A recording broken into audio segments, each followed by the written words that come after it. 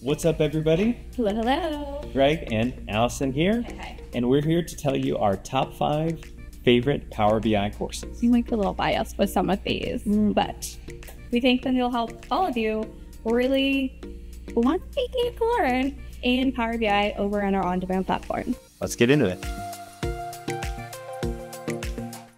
All right, number 5, Universal Design in Power BI.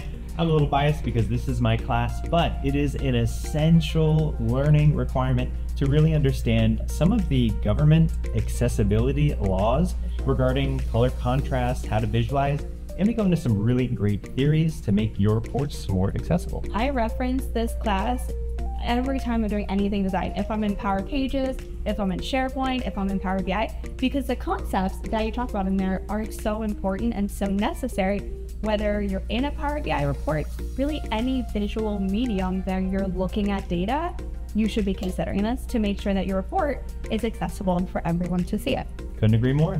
All right, number 4, it's not ours, but it is Angelica's, and we think it is one that is so important for every person that is working in Power BI, and it's security. Oh, so many questions regarding security, how to set it up.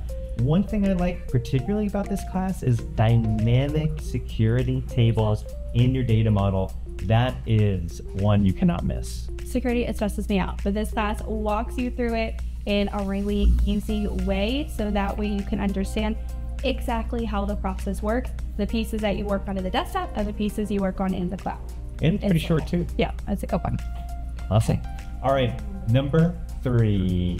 This is going to be data shaping in Power BI. So for sure. This is great because it's going to incorporate a lot of the elements of working with the Power Query, but also how we can leverage mQuery to a more advanced capability.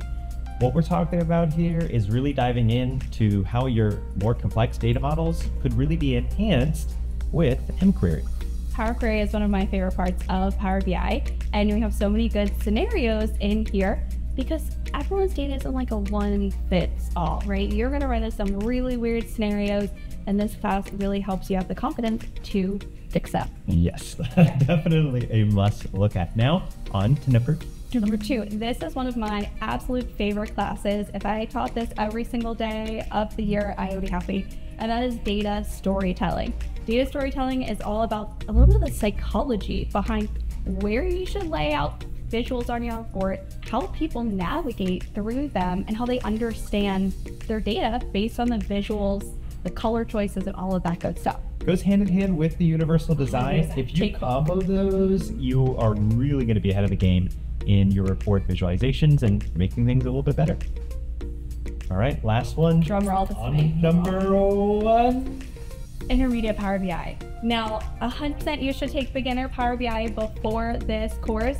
But these 5, right, these are leveling up your game, and intermediate Power BI, like 6 hours, but they're pretty short modules, and each of those have some great nuggets that will really help you level up your Power BI skills, all the way from the very first phase of the Power BI lifecycle, all the way to publishing and working with your data in the web. One thing I really like that you did with that class is you made it chunk sized, and fun fact for me, the whole iteration of this class was one of the first Power BI classes I watched. So you want to be maybe on the screen with us one day?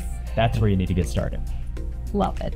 We hope you enjoyed these, and 100% bookmark them on our ODL so they are your next watches to really level up that Power BI game. And take a look out for the next top 5.